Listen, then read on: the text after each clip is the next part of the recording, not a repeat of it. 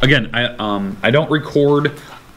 I don't record the Zoom. I only record my iPad screen here, which you guys are seeing, and then the camera in front of me, and then I put them together before I post them.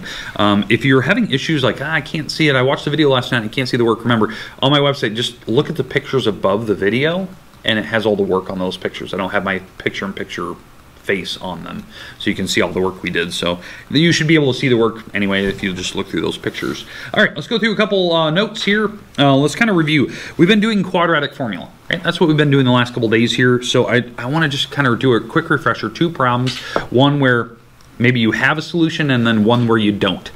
So let's jump into the first one. So remember, this is the form that you want to get all of your problems written into. Okay, that's a quadratic formula. It's ax squared bx c. You just rearrange them. If they're missing any terms, you just fill in them with a 0. We talked about that yesterday. So if I gave you a problem, let's say I gave you, 4x squared plus 10x, and we go a minus 3, we can go ahead and solve that and see kind of where the roots are for this particular problem. Remember, roots or zeros or x-intercepts, it's where the graph actually hits the x-axis. I'm predicting on this one it'll be a decimal. Okay, yesterday I was very particular, and I gave you problems that had very nice clean numbers. Today I want to give you some messy ones where you get some crazy numbers sometimes. So that'll be the first 2 examples we're going to do here. But the quadratic formula, if I give you the formula here it is. It's x is equal to negative b plus or minus square root b squared minus 4 times a times c, all divided by 2a. Now that's the formula that you have to use on the worksheet today. That was the one that I gave you, 3 days ago, something like that. It's due tonight by 11:59 p.m. Just submit it on Google Classroom. I don't want any papers anymore turned in. Everything's online. Just attach it when you go submit it. I think everyone's kind of figured it out. So if you're having problems viewing it, just let me know today, and I'll try to get you a different version of it so you can do it. Everything will be on a separate sheet of paper. Just take a picture, attach it, or put that work in a Google Doc with the picture. I don't know. I just want to see the work that you're doing. Okay, we ready to go? All right. So now, when we look at this problem, which numbers are my A, B, and C's? There you go. They just go in order, right? A, B, and C. You don't even have to rearrange this problem. I didn't want to have you rearrange it. We take these numbers, not the variable, the digits, and we plug those in. So here's what we have. We have x is equal to negative 10 plus or minus, plus, that's odd. Can't put the plus on the top. Odd.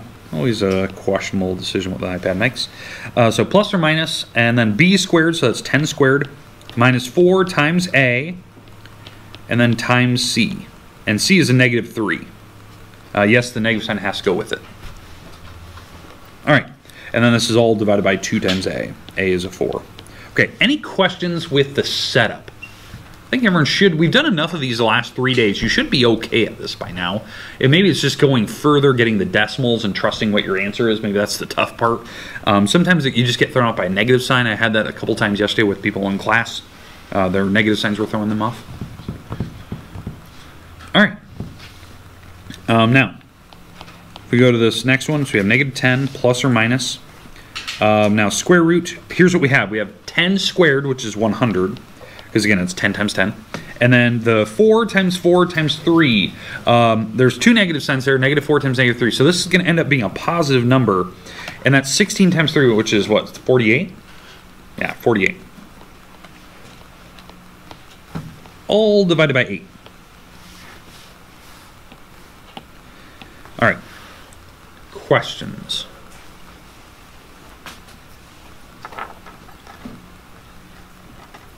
I'll take silences and nothing.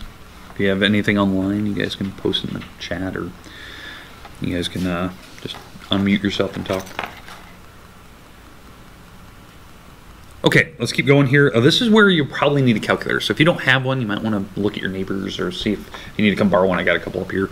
We got to type in a couple numbers here. So we have negative 10 plus or minus, now the square root of 148, because that's 100 plus 48, all divided by 8. The square root of 148, that's a decimal. That's where I was kind of warning you of. We are going to get like crazy numbers sometimes. You just have to trust what your answer is. So in my case, this is negative 10 plus or minus, and the square root of 148 is just above the number 12. It's like 12 point something. So if I type that in the square root key, 148, I'm getting 12.1655. So almost 12.2, roughly. And then getting an 8 on the bottom. So those are my numbers. And then the idea is that now that I have that, now actually, doing the math here, taking negative 10 plus 12.2, and then divided by 8, and then negative 10 minus 12 divided by 8. And so you're going to get two crazy small numbers. That's fine. I was expecting that. I kind of warned you that today was going to be some decimals. So let me just do some numbers here. So negative 10 plus the 12.1655. I'm going to get 2 and then divide that thing by 8. So one of my answers is 0.27, and the other root is negative 10 minus 12.1655, and so that's negative 22, and divide that by 8, and I'm getting negative 2.77. So these are my two answers that I'm getting. Again, trust your answers. They're going to be decimals. Sometimes you're going to get decimals on that worksheet. Sometimes you have nice clean numbers. It's pretty random. Now, the question I was talking about yesterday. Is this problem factorable? Could I have factored this thing in the beginning to find the same roots and not wasted my time doing the quadratic formula? Yes or no? What do you think? No. Why not? Because you got decimal. I got a decimal. That's absolutely right. When you get down to it and you do that square root, right? This number right here, I'm going to circle it. When you get down to this part right here and you find that this square root turned out to be a decimal, like you said, that's called a discriminant number. A discriminant is how you actually decide whether it's factorable or not. And that discriminant was not a perfect clean square root, so this thing is not factorable. So this was the method you probably should have used to find the roots. And they were decimals. They were irrational numbers, kind of like pi. They go on forever. So I'm abbreviating. I'm rounding off really quick. All right, questions though.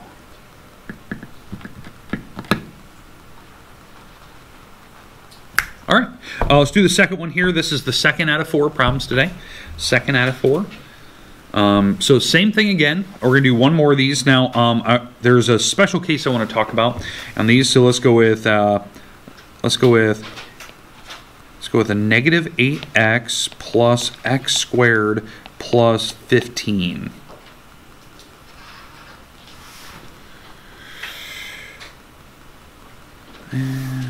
Let's put a 2 in front of that. I don't know if I've done a 2 yet. Yeah, let's go 2.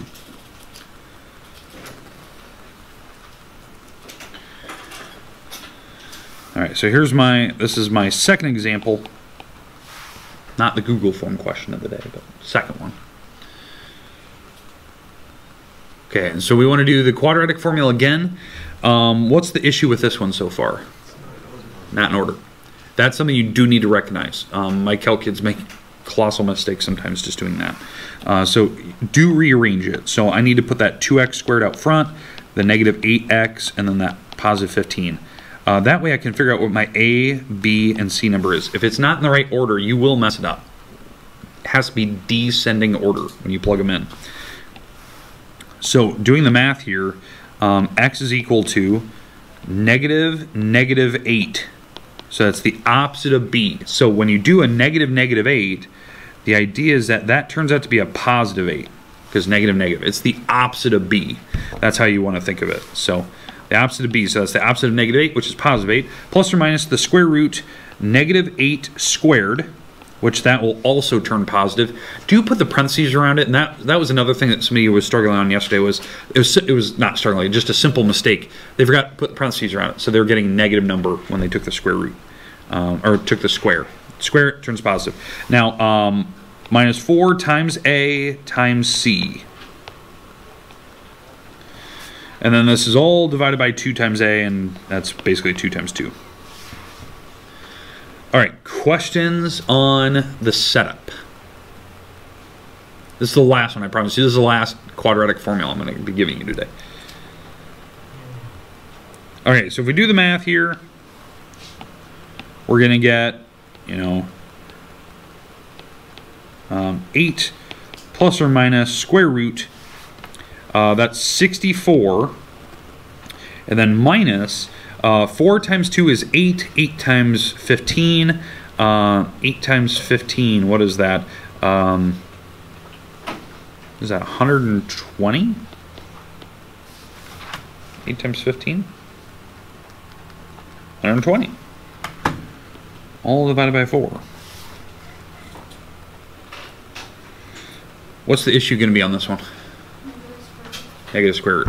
This one doesn't have roots. It didn't actually hit the x-axis anywhere. It was, the bowl was facing up. It was hitting, you know, 15 on the x-axis. But what gives this thing away is the discriminant number, like I was talking about earlier. This turns out to be negative. The radical does. You can't take square roots of negative numbers. It doesn't happen. You can't do it. There is no roots on this problem. So that, I don't need to go further. I can just say they're imaginary. It doesn't actually hit. I can stop there. I can see the writing on the wall on that one. Well, because you can't take a square root of a negative. You can't figure out what number multiplies on itself exactly to give you a negative number. It doesn't happen.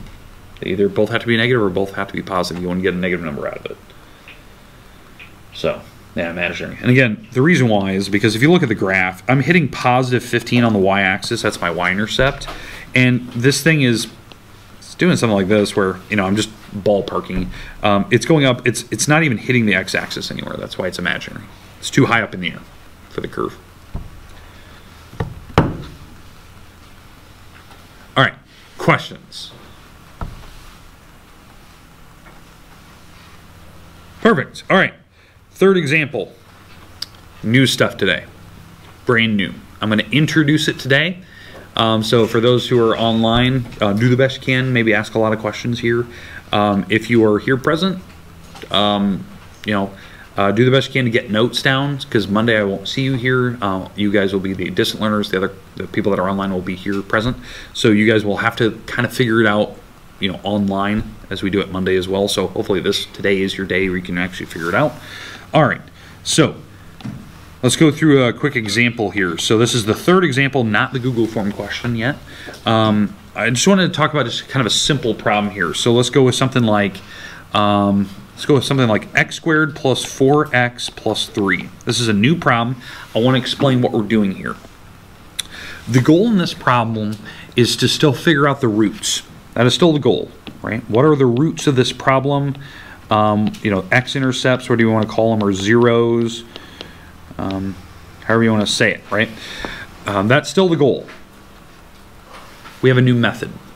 This method requires a couple different things that you know how to do. Number one, do you know how to take square roots? Where you take a square root to the, you know, of a certain number, or you type it in a calculator, okay? So we've done that, right? You've been doing it on the last couple problems. You should know square roots, or at least how to type them in. Second, it requires that you really understand how to balance equations in like Algebra 1 class. How you can add numbers together, multiply, divide, you know, subtract, where you are you're solving equations the basic way, where you add to both sides, subtract to both sides, that type of thing. All right. Now this method, because I really haven't named it yet, the method that we're talking about is called completing the square. I'm hoping that you've seen this in Algebra 2 class. That's what I'm hoping for. If you haven't, I'm going to assume that you haven't, just to be safe. It's a very simple method. It's a different method in case you don't like the quadratic formula. Now, I've obviously beaten the quadratic formula into you, so you probably know it by heart now, but this is a different method. It works, nonetheless, it works the same. It just requires a simple process of solving equations. So solving, you know, balancing equations out. So this actually might be a preferred method for you. I don't know. Okay, so let's walk through the process. Here's how you do it. You have to set this thing equal to 0. So start with that. Set it equal to 0. We have to have a 0 on the one side. And then what we're going to do is we're going to solve for x. Now there's this process we do called completing the square, where it's very simple rules. I'm going to try to write out the rules as we go here. So we're going to do 2 of these. So this will be the first one. Okay, so first you got to have it set equal to 0. So set equal to 0. So that's step 1. Okay, step 2, you want to move constants to the right. So any constant number that you have, you want to get rid of it. Dump it on the right side. Okay, so what is my constant on my equation? 3. What happens if I dump it across the other side of the equal sign? Becomes negative. So here's what we have. We have x squared plus 4x, and that becomes a negative 3 on the other side. And notice I left a space. If you want to leave a pretty big space, that's actually preferred. Leave a pretty good space after the 4. Imagine the 3 was still there, so you want to give a little bit of spacing. Okay, do we understand step 2? Step 3. This is the hardest rule that I want to explain to you. Okay, I'm gonna write the rule, and then I'm gonna try to do the best I can to show you what I mean. You're gonna take half the middle and square it. Half the middle, and you're going to square that number, square it. So what I mean by middle, do you agree that this original problem was a trinomial? The original thing at the very top, it was a trinomial, 3 items. What was the middle item? 4x. We have to square the 4. So you're going to take half of it and then square it. So what is half of 4? 2, and now square it. Back to 4 again. Does that make sense? Half of that middle number, squaring it. So half of it is 2, we square it, which is 4, and we're going to magically add that to both sides. In fact, I'm going to use different colors. Just so you can see, we are making this number up. This number is being made up. Now, why I can do this? This is a property of equality from algebra class. You can add or subtract numbers to both sides. You can make up any number you want and add it to both sides, or subtract it to both sides, or multiply. That's called a property of equality. We kept the equation balanced. Right? But we're making this number in such a way that it makes this math we're about to do work perfectly. So that's why you have to take half the middle and square it. So whatever that middle number is. Even if it's like a, let's say it was an odd number like 9, you'll take half of 9 and then square that number. So I'll show you that. That'll be the ones we do on Monday. We'll do like weird odd numbers. All right, now, the next rule you're going to do is you are going to, this is the 4th rule now, you are going to factor the left side. So this still requires that you know how to factor trinomials apart. Now what will happen here is that these will be, if you did this correctly, when you factor this left side, you'll actually make a the same parenthesis on each part. The parentheses will be identical to each other, which is kind of odd. It works this way every single time you do this rule. So when you do a trinomial, you break up the x first. What are the signs going to be? Yeah, both pluses, right? Because they're the same. They're both plus signs, right? And then how do you break up the back number? 2 and 2. That makes the 4 in the back, makes the 4 in the middle. So, do you notice that they're the same parenthesis? That will happen every time. Here's my shortcut for you, and this is something we'll talk more on Monday. The number that you have in the parenthesis will always be half the middle. So the middle number was 4, right? It will always be half of that in both spots, 2 and 2. So if that number was a 9, it'll be 4 and a half, 4 and a half. If it was a 10, it would be 5 and 5. It will always be half the middle in both parentheses. And then, so I'm going to rewrite that parenthesis like this. Does that make sense, the math I just did there? You have 2 parentheses that match. This is called a, this is not really a step, it's just the definition of a exponent, right? Things that are multiplied together, if they're the same, you can just put an exponent. It's a definition of an exponent, okay? All right, so now we have to solve. So we have to, what we're going to do is from this point, so this is step 5, now we're going to just solve for x. And that is a very vague step because you have a lot of stuff you have to do to solve. You have to think about this logically, you have to do some correct algebra 1 steps. Maybe algebra 2, it's more algebra 2 than algebra 1. Okay, we ready to solve this thing? This is the final fifth step. So how you solve is you have to do the order of operations. So the order of operations says you have to do, you know, parentheses, exponents, add, subtract, multiply, divide, that type of thing, right? So I need to get rid of this power of 2 first, because I need to solve for x. How do you get rid of a power of 2? What is the opposite of a square? Square root. So we're going to take the square root to the other side. Technically what I'm doing is I'm taking the square root of both sides. That's what I'm technically doing. And when you take it to the other side, you have to have a plus or minus, because square roots have 2 numbers. It can be positive or negative. I can't predict which number it will be. And then how do we get rid of the 2 right beside the x? You subtract it over. Right? You're still balancing the equation. I'm technically still subtracting x from both sides.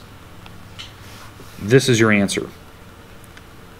This is the solution. These are the roots. Now here's the thing. You actually do know what the square root of 1 is. Square root of 1 is 1. And so I actually have both answers here. So my roots on this problem, it's -2 plus 1, which is -1, and if I did -2 minus 1, that's what, -3? These are my roots on my problem, if I actually typed them out.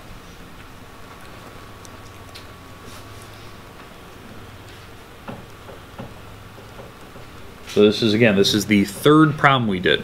Now, I want you to think about this, okay? I made this problem up in such a way that it worked out nice and pretty. Usually they work out to be decimals because the square root won't be pretty. But here's what I want you to think about. On this particular problem, I didn't need to do all those steps, because the original problem at the very top was factorable. If you solve the original problem, I could have just factored it apart. It was x and x, plus and plus. You break up 3 to be 3 and 1, and that makes the 4 in the middle. And so yeah, the roots are -1 and -3. Now you're thinking, Warren, why do you teach this little step? This step works. It works on every type of radical. It will work, or any type of quadratic mind you. It will work on any type, and so you can solve it. In fact, it'll actually work on any other type, quadratic and stuff like that, as long as you know the math that's behind it. But it does, I'm actually proving that it did actually work. It gives you the right answers. All right, let's do another one. Let's do one more. And this will be my last problem of the day. This is what everyone, including the people online, are waiting for. The fourth problem, the Google question of the day. Here it is. X squared plus, let's go with, I don't know, let's go with like 6x plus 2. This problem is not factorable now. So it's not factorable. So we will have to do this method on this particular problem. So the steps. Number 1, is it equal to 0? Yes, it is.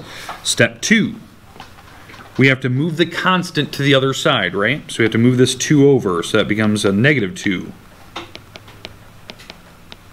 So that was step 2. Step 3, half the middle, and we have to square it. What's half the middle term? 9. Okay, yeah, you took half the middle, which is 3, and you squared it, which is 9. I agree with that.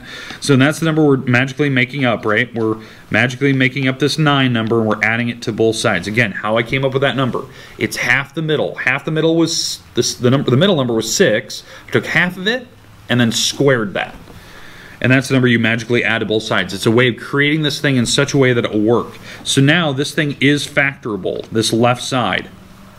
The right side I don't really care about. But the left side is factorable. What are the factors?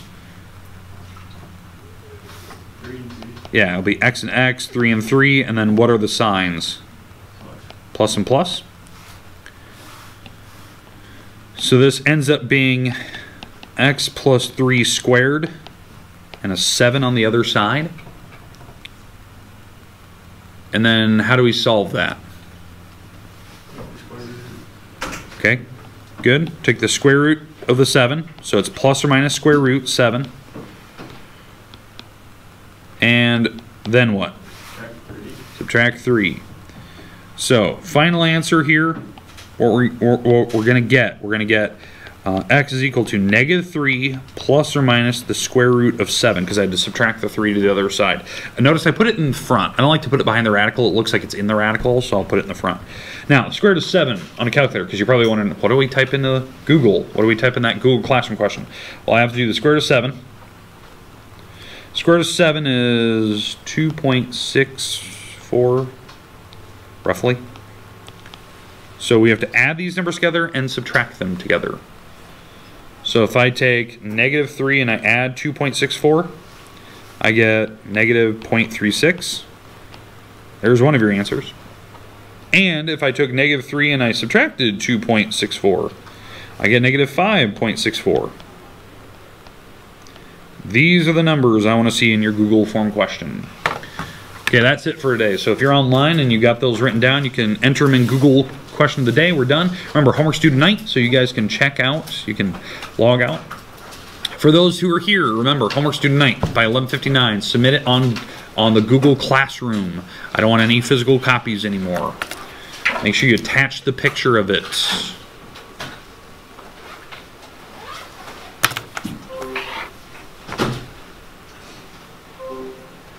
Next week, you guys will be online Monday, and then the other class that was here will be physically in person, and so on and so forth. We'll continue that.